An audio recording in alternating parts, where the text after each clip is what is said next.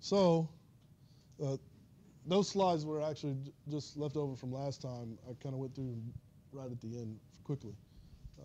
So now these are the slides I posted today. And here's the actual equation that we're talking about. The ratio of the shear to normal really, so a lot of times we write it like this, right? So we say that if the shear stress is some coefficient times the normal stress, if that's less than 0, then the fault will not slip. If it's equal to 0, it means the fault is slipping. And it really can't be greater than 0, right? If it's greater than 0, it would imply that there's you've lost contact, right? So there is one sort of subtlety, is that if we have a pore pressure, right? So if we have a fault,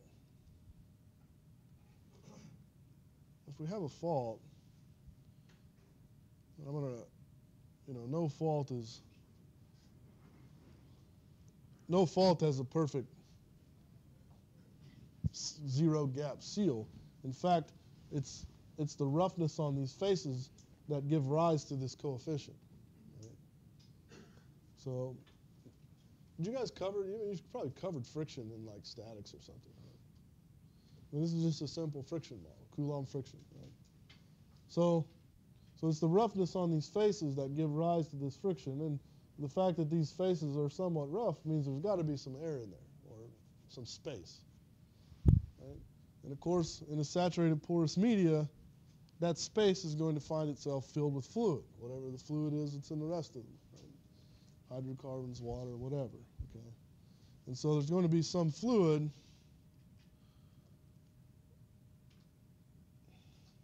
in our fault. That fluid has a pore pressure, and if we increase the pore pressure, right? Remember, pore pressure acts normal to surfaces. Right? So remember when we sort of idealized our poroelastic body, we had a body that had pores in it, and the pore pressure acts normal to the surface of those pores.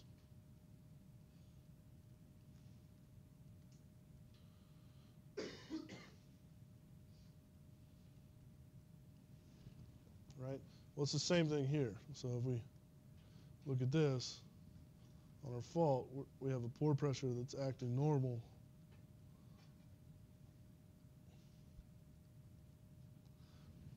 to the faces of the wall, and therefore if I increase the pore pressure, I'm going to begin to open up that fault, or another way to say that is I'm going to reduce the normal stress, right? So this normal stress is due to the tectonic stresses or the vertical stress, right? But I'm going to reduce this by the amount of pore pressure. And so in the face of pore pressure, then this equation becomes the resolved normal stress minus the pore pressure, right, in the denominator. Okay.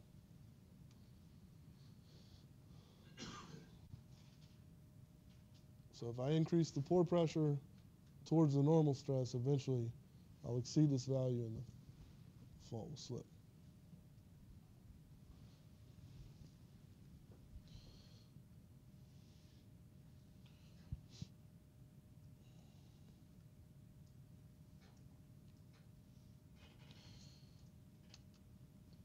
So what is that value of mu? That's the coefficient of friction, or I guess specifically the coefficient of static friction. Well, here's a whole bunch of data compiled from all different types of rocks.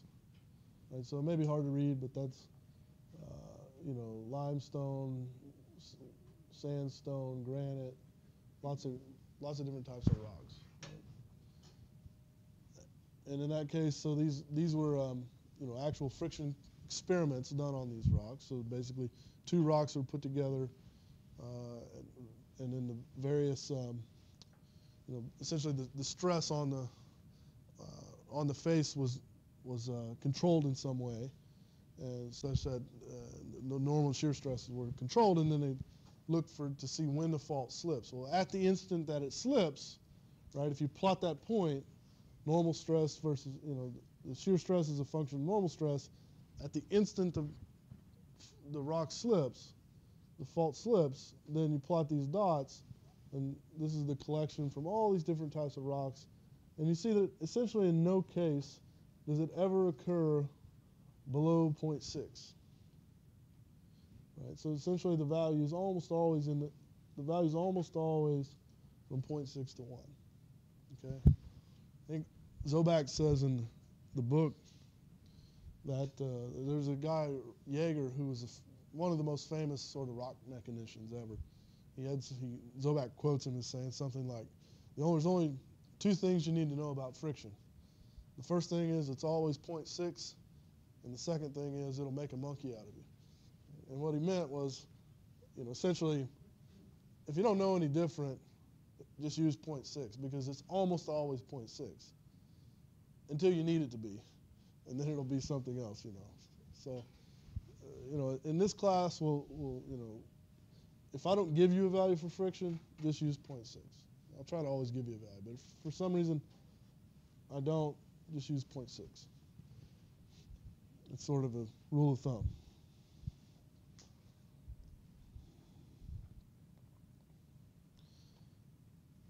So then, with my comment regarding pore pressure,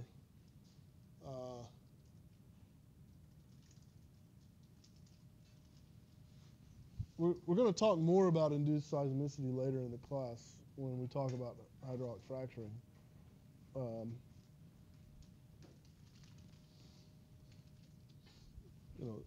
Induced seismicity is kind of a fancy word that petroleum engineers made up to disguise another word, right? What's the other word? Earthquake, right? So everybody knows that it's been pretty common in the news lately about the earthquake activity, specifically in Oklahoma, right?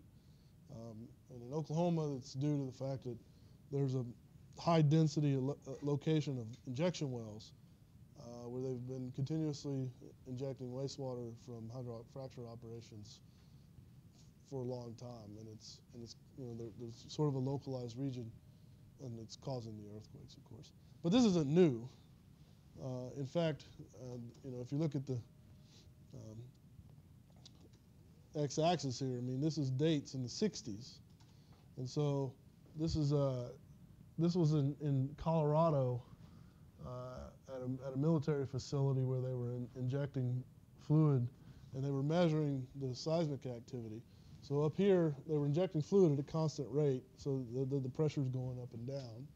But over several years, and you see there appears to be some correlation with the amount of seismic activity or number of earthquakes, essentially, and the pressure. So when the pressure got high, you'd see an increase in earthquake activity, and then certainly here in '65, that seemed to be the case. So this is not something that's new or necessarily associated with the shale revolution and hydraulic fracturing. This is, we've known about this for a long time. This was at the Rocky Mountain Arsenal.